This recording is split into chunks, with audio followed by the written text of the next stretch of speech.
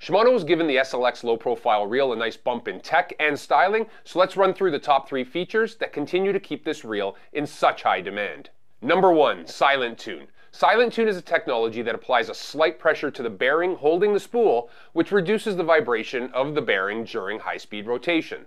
This further improves reeling smoothness and spool quietness during casting and high-speed reeling. Number 2. The HAGANE Body is made of a highly rigid metal. With its weight reduced to the limit, the HAGANE Body eliminates flex, warp, and distortion of the reel, allowing smooth reeling with little power loss.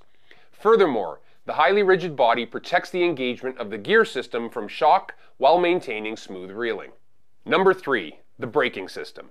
Depending where you are in the world, the Shimano Variable Brake System can be referred to as VBS or SVS, but essentially it uses centrifugal force rather than magnets to aid in controlling the cast.